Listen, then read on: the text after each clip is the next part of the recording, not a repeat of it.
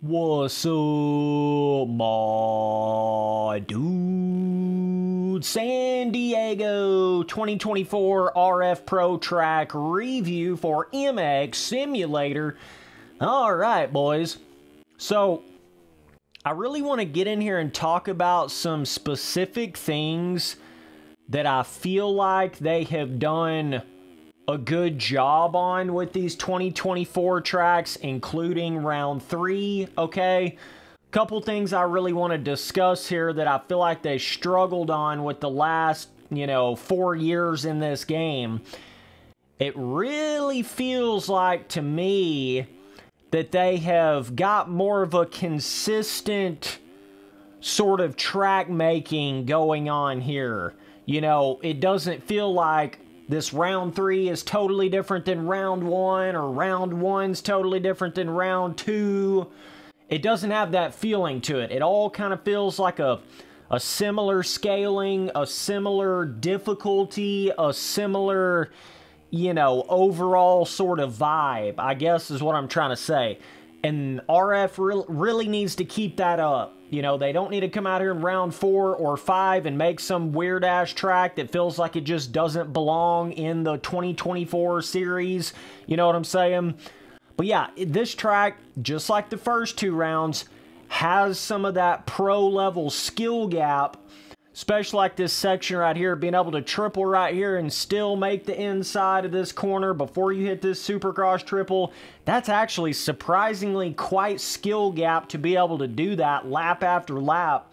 It's really tricky to judge that jump and still be able to snag that inside like that. Even this like triple before the finish line jump's kind of tricky when you're carrying a shitload of speed around the track. It's got that sort of that kind of technicality to it, it's got that. I feel like if you're pro level speed, you're gonna be able to separate yourself on this track. This first rhythm's kind of a little bit weird, I'm not gonna lie. Kind of feels like a 125 rhythm or some shit, but the whoops are decently skill gap because you can get a lot of speed into them.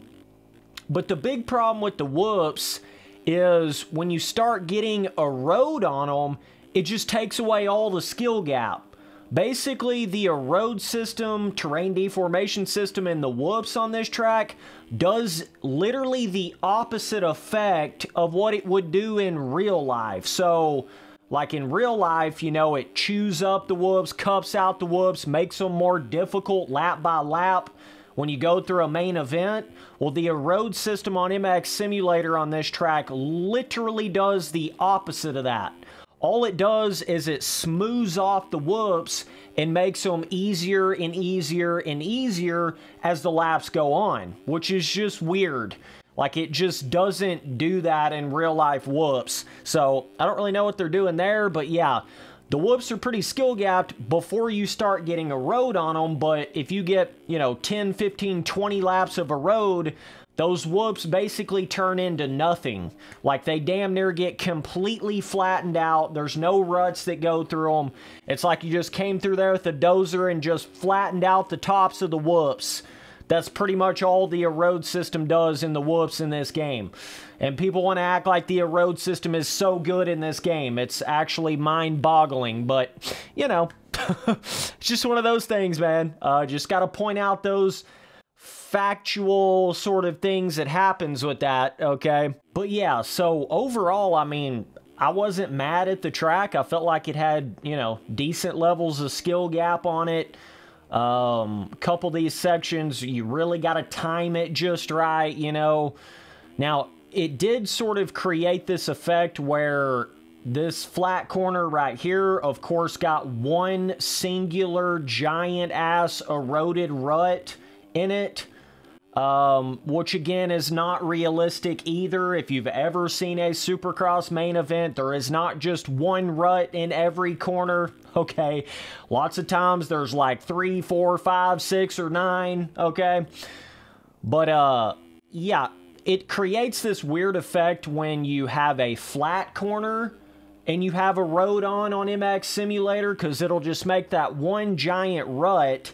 And basically what happens on this track right here is your whole lap time, your whole, you know, how fast you're going around the track when you have the Erode system on is pretty much all dependent on how good you hit that one flat corner that has the Erode in it.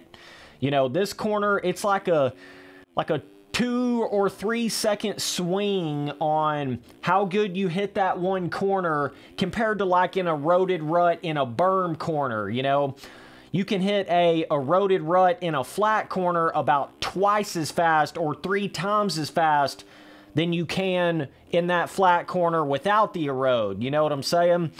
So, normally we don't have a lot of that, like flat corners. The only reason it was like that is because it was in the first corner. It's like you're coming back around the first corner, but yeah, it kind of made it feel like this whole track, how fast you're going around it, is all dependent on how good you hit that one corner. That's kind of like the vibe that it started to get to it, which I thought was kind of bizarre. You know, like I say, the whoops get easier and easier as you go, but like this flat corner right here, that's the real place, that's the main place you're going to make up time. You know, because you put an eroded rut in these berms, yeah, you might be able to hit it a little bit quicker, but it ain't nothing like hitting a eroded rut in a flat corner. You know, that's a whole nother level, but you're pretty much going to hit all these rhythms basically the same every lap.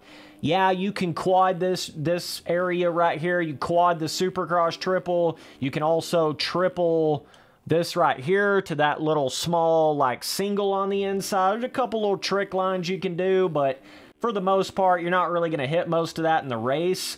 But this is a very Erode sort of speed kind of track. It feels a lot more like that than the first 2 rounds did to me.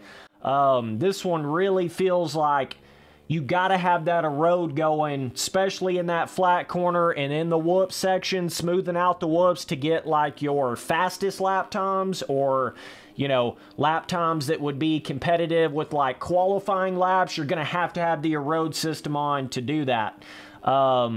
It shouldn't be that way in the whoops. It shouldn't just be smoothing down the whoops. It should be making ruts and cups and you know, bumps and stuff like that in the whoops, but it just doesn't do that. You know, honestly, like same way in that flat corner. It should be able to make 2 or 3 ruts coming out of that flat corner versus just one giant singular rut coming out of that flat corner.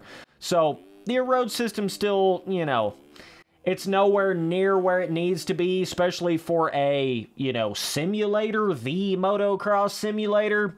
Still feel like it's way off when it comes to that, honestly. But yeah, overall, track's not just god-awful terrible. At the very least, at least I can say, it feels like a pro-level track in the game. You know, that was the biggest problem that I had with a bunch of those 2022 tracks and some of those 23 tracks. You would get on them and they literally just felt like an amateur sand track. Whereas all of these 2024 RF Supercross tracks so far have at least had 1 or 2 sections on them that gave you a little bit of that separation where it actually felt like you were on something more than just an amateur, easy, rolled off kind of Supercross track. And this track is no different from that, you know.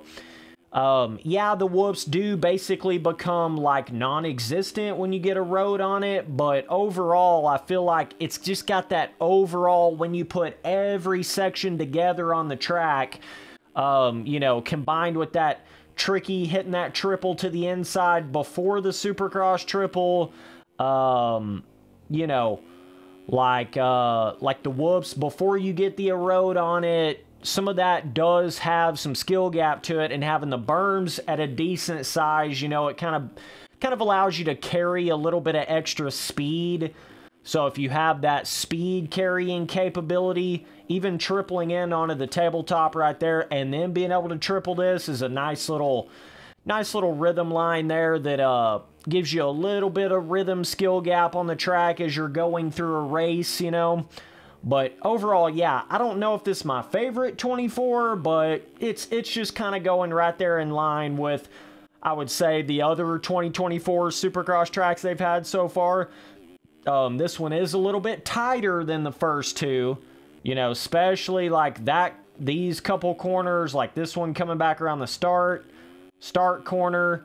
You know, these are pretty tight little sections right here, so you can probably get away with, you know, cranking that stability down a little bit, you know, making it where you can turn a little bit sharper.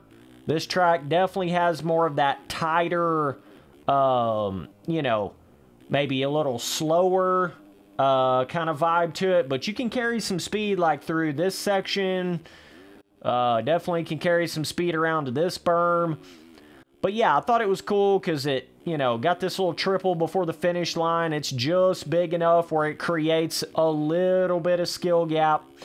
Overall, it's got, you know, fits in with the other 2024 tracks. RF just need to be real careful and not have some doozy ass like round 4 or 5 that doesn't feel anything like the first 3 rounds. You know, they've had a problem with doing that the last, I don't know, 5 years in the game. So hopefully they can stick to this sort of scaling and whoop difficulty, and, you know, at least having one rhythm on it that's somewhat challenging, you know, that sort of a thing. Hopefully they can at least keep that vibe going, and then I'll think we'll be good. But definitely let me know down in the comments what you guys thought about this track, and I'll take a look-ski. Either way, appreciate you guys watching all the videos. I'll see you boys in that next one. Later, dudes.